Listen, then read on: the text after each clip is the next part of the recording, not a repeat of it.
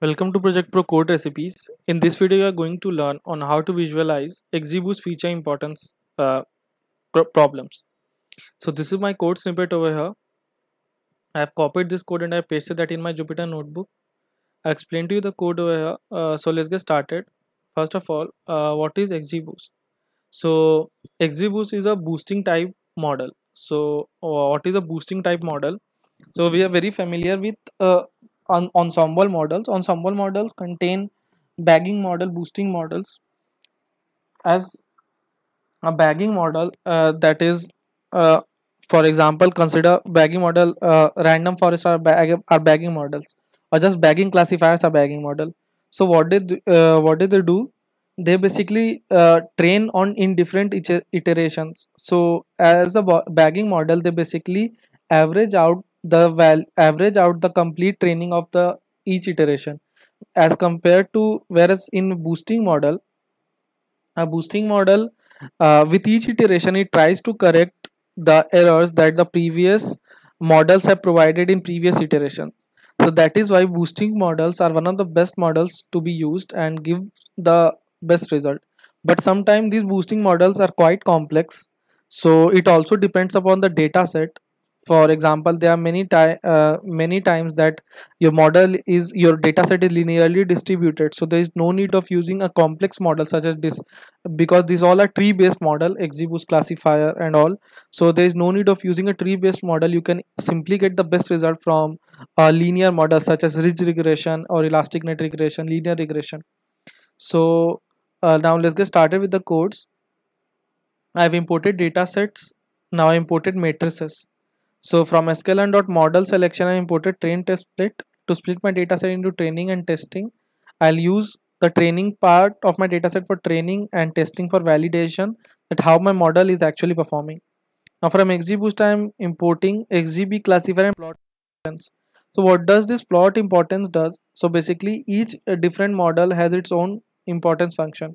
So basically for a different model may need different type of features to give you the best result. So there are many features that are redundant. They have very less scores. So rather than using them, we could also go for this plot importance function, and this shows us the graph that which model contributes how much to my uh, which variable or which feature contributes how much to my learning of my model, and on that basis we can select which features to drop and which features to keep. There is a comprehensive videos regarding feature selection uh, on our YouTube channel. You can check that out, in which I have explained how to use RFECV feature elimination using decision tree and different models, or how to use ANOVA method for selecting feature, chi-squared method and all. So now after that, I'm importing matplotlib.pyplot as PLT. Now dataset, I'm using a wine dataset over here. Now I split this dataset into the target matrices and the feature matrices. So X contains the feature matrices and Y contains the target matrices. Now I'm performing the train test split. So I'm keeping my I'm passing XY as parameter, and I'm keeping my test size to be 25%. Now model is my XGBoost classifier, model.fit xtrain and ytrain. So print x.shape, this will give me the shape of my data set. Now print model, this will give me my model, my uh, all the parameters of my model along with its values. After that, make prediction. So y underscore test is saved under the name expected underscore y. Then I'm using predicted underscore y. So model dot predict. In the predict function, you need to pass x underscore test, and so expected is under y underscore test, and predicted is under predicted underscore y. So after that, I'm summarizing my model. So this will just print the model name. Now print matrices dot classification report. So this will give me the classification report.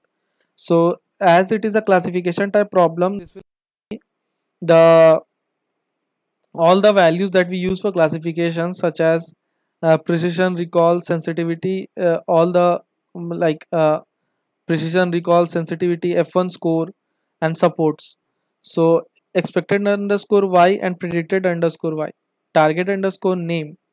So what is the target underscore name? Data dot target names. Now print matrices dot confusion matrix. So this will give me my confusion matrix. So after that, expected underscore y and predicted underscore y, these are my values of confusion matrix. So you need to pass the expected and the predicted value. Now plot bar, range, length. So I'm plotting the bar graph. I'm using two type of bar graphs. Both represent the same thing, but these are different types of, these are different method of representing the same thing. So this bar is vertical graph and this bar h is horizontal graph. I need to write the same thing, model dot feature importance. This will give me the score. That sorry range. This give me the range of feature importance. That is all the le length of the sorry. This will give me the total number of features. Basically, this will give me the total number of the count of features. So I want the range, and model dot feature importance. This will give me the course of feature importance. Now after that, I am printing my plot importance model. This importance for my model specifically, and plot dot show. So you remember each. So always remember that each model has its own importance feature. For example, if I am using a gradient boost regression, now I cannot use the scores that has been provided to my XGBoost regressor in order to determine the best feature for my gradient boost regressor. Okay, so remember that. Now this was my shape of data set. So 178 and 13. 13 is the number of features. XGB classifier. So you can see I haven't made any changes uh, to the hyperparameters or to the parameters of XGB classifier. I've kept them as it is. After that, XGB classifier. So this will give me the precision recall, F1 score and support for. So there are three classes in one class. So this is a multi-class classification problem. Under class 0 and class 1 and class 2, these are the respective scores.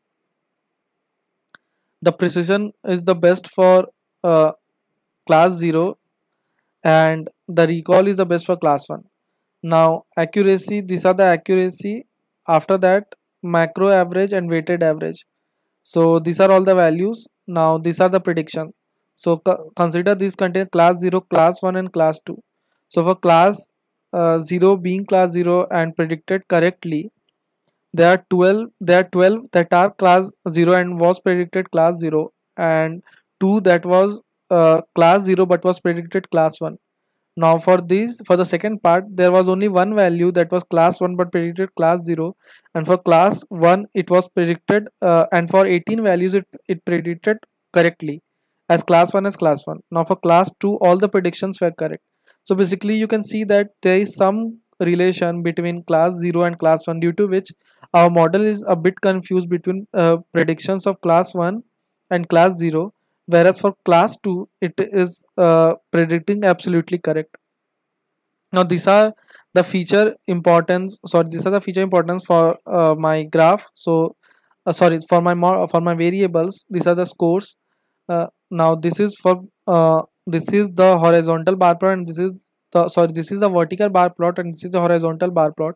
Now this finally is the feature importance matrix. So you can see from 0 to 12. Now F2 to F12, these are the different features. F1 to F12, sorry, F0. Now let me show you.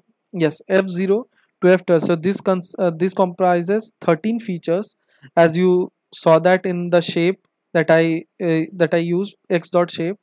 Now this give me different scores. So the best score is for F12, that is the most important. Now F2, F7 and F8, this all gives gives me the this all my model shows that these are the least significant features.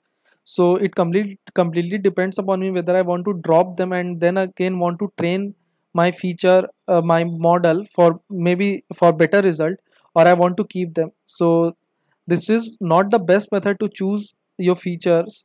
We rather go for RFECV, that is recursive feature elimination method, in which we recursively train our model over different sets of feature, and then we pick up the best result to then we analyze the best result and we use that for training the taking out the best feature. So that is one of the best method.